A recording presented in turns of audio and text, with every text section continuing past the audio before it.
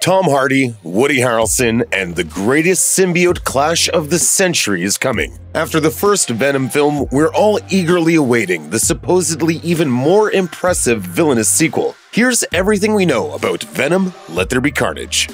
While Marvel Studios may reign supreme as the top dog in the comic book movie world, it's hardly the only studio bringing some of Marvel Comics' biggest names to the silver screen. For decades, Sony Pictures has brought fan-favorite Spider-Man to the movies through both live action and animation. The studio has wrung so much mileage out of the character that it's already seen him go through 3 iterations, beginning with Tobey Maguire, restarting with Andrew Garfield, and ending with Tom Holland. But the valuable Spider-Man IP doesn't just include any and every conceivable form of Spidey himself, including, apparently, a Spider-Pig. It also includes all the ancillary and related characters connected to Marvel's classic Spidey stories that were rolled into the original Sony licensing deal. Taking a page out of the MCU's book, Sony's begun expanding its franchise to include films that actually focus on secondary characters, even villains. In the Spider-Man canon, that means one villain first and foremost: Venom. All due respect to the Green Goblin. Venom got his first solo film in 2018, to the delight of comic book fans everywhere. Venom opened to theaters on October 5th, 2018, introducing the world to Tom Hardy's interpretation of Eddy Brock, the host body of the titular symbiote. The film's release marked the first cinematic depiction of the iconic toothy villain since teen idol Topher Grace first gave the character life in Spider-Man 3. Over the course of the Venom movie's theatrical run, it raked in roughly $856.1 million at the box office, more than making back its budget of somewhere between $110 to $116 million. Although it wasn't necessarily a home run with critics, casual moviegoers seemed to enjoy it. Considering the largely positive fan response and impressive financials, Sony greenlit a sequel in no time entitled Venom: Let There Be Carnage. Like many other recent films, the pandemic has played a part in Venom: Let There Be Carnage's delayed release date. With Andy Serkis at the helm, the film was planned to hit the big screen on October 2nd, 2020, which obviously never came to pass. Sony moved the date to June 25th, 2021, and then again to September 24th, 2021. Sony Pictures Entertainment chairman Tony Vinciquerra told Radio Times, "What we won't do is make the mistake of putting a very, very expensive $200 million movie out in the market unless we're sure that theaters are open and operating at significant capacity." Fortunately, with the US starting to return to normal and emerge from the troubles of the pandemic, the sequel should stick with its latest date. So, when will this movie be released? Well, as we make this video, it's slated for October 15th, 2021, but let's be honest, is that going to change? Likely. Just keep checking Looper, and we'll let you know when it comes out. Most audiences will pay to see Marvel's anti-hero Venom brought back to the big screen no matter what. But fortunately, with this film, they'll also get the chance to check out an impressive assortment of actors doing what they do best at the same time. As far as returning cast members go, Tom Hardy is coming back as Eddy Brock with his alien parasite in tow. Because honestly, who else could embody this character at this point? We are Venom.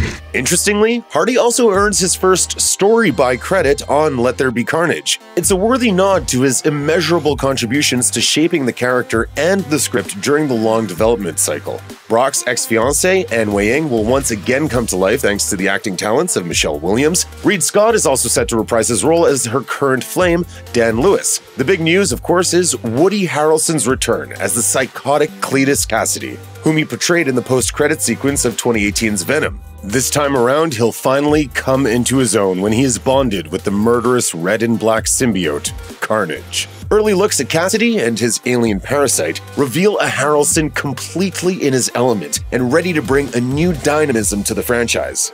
Alongside Harrelson, rumors are swirling that franchise newcomer Naomi Harris will play another Marvel villain named Shriek, who will likely double as Kasady's love interest. Stephen Graham and Sean Delaney will also appear, but the nature of their roles remains unknown.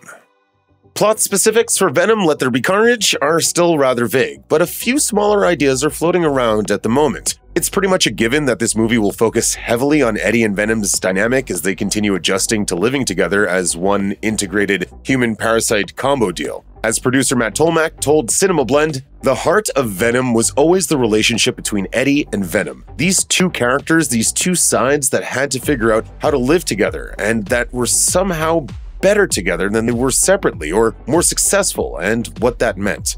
One can only hope that the two of them will be on the same page in Let There Be Carnage because, as the title suggests, a showdown against Carnage is all but a certainty. There's gonna be carnage.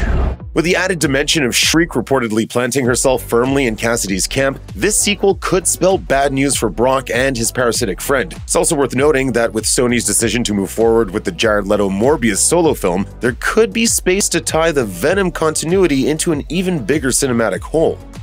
Will Venom be a part of the MCU? At this point, no, he will not. But the confusion is understandable. The wide world of cinema based on classic Marvel Comics characters used to be somewhat straightforward. Before Marvel Studios was even really a thing, Marvel Comics offloaded the film and TV rights to some of its individual properties to a couple of different buyers. 20th Century Fox gobbled up the X-Men, an obvious prestige piece of the Marvel canon. It's also the reason Disney had to build Phase 1 of their MCU around the Avengers instead of the more popular mutants. In this same era of high-risk comics ventures, Sony Pictures got a hold of Spider-Man and many related characters and story elements. Interestingly, the success of Fox's X-Men films and Sony's original Spider-Man trilogy was clearly the business predicate for the creation of Marvel Studios in the MCU. Fast forward to 2021, and Disney has now reacquired the X-Men by way of its expensive acquisition of 20th Century Fox. The Spider-Man character has found his way back into the MCU as well, but only with the permission and substantial profit participation of continuing rights holder Sony Pictures. The Tom Holland Spider-Man is the result of a special business arrangement between Sony Pictures and Disney. It does not officially transfer the character's rights back to the latter, nor does it have any meaningful creative or intellectual property impact on ancillary characters like Venom. The films Venom, Venom Let There Be Carnage, Spider-Man Into the Spider-Verse, and the upcoming Morbius all exist in the Sony Pictures Spider-Verse. These properties are, at least in theory, loosely bound to each other, but they don't have anything to do with Marvel's Phase 4, Wanda's sitcom hex, or the drastic ending of Loki. Fans were quick to dissect the brief video, looking for any and every possible clue about the future of Hardy's Venom and Harrelson's Carnage.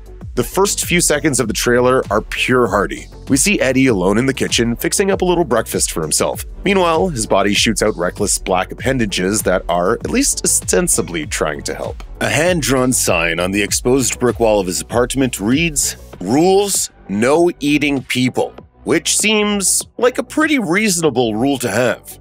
In some ways, these scenes reveal an Eddy Brock more at ease with his bodily companion than he was in the first film, though there are certainly still some adjustments that need to be made. At least the two roommates are feeding together, and not on human heads. I have absolutely no problem with you sticking around, but if we do, we're gonna have to have some ground rules, all right? You cannot just go around eating anybody that you want to. Later in the trailer, we get our first good look at the return of Woody Harrelson as Cletus Kasady, still imprisoned and awaiting his execution for all of his previous dirty dealings. The trailer actually shows us a grim clip of Kasady entering the execution booth. The executioner sets him up for lethal injection, the needle slips in his vein, and the deadly drug cocktail starts to pump. It's at this moment that the Carnage organism awakens inside Kasady, trashing the execution booth and putting an end to the proceedings. The rest of the trailer is all fast cuts and percussive action. In other words, exactly what you'd expect from a Venom sequel. It's good to know that Let There Be Carnage appears to have carried over its predecessor's black sense of humor at least. More trailers may be forthcoming as the September 24th release date approaches, so stay tuned for any additional peeks before the whole feature at last descends upon the Spider-Verse. Check out one of our newest videos right here, plus even more Looper videos about the Spider-Verse are coming soon. Subscribe to our YouTube channel and hit the bell so you don't miss a single one.